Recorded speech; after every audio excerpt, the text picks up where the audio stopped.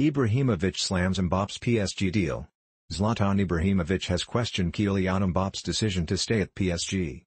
Kylian snubbed a move to Real Madrid to sign a 3-year extension with the French champions in May.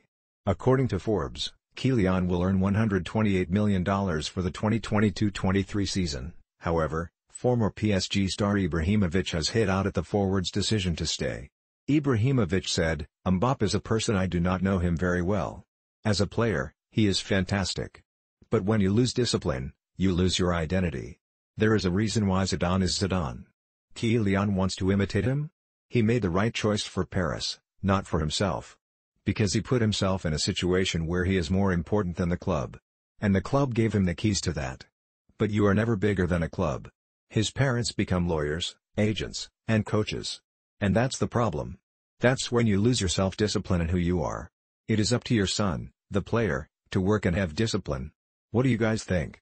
Should Kylian have joined Real Madrid? Or he made a good decision by staying at PSG? Do comment your thoughts on this.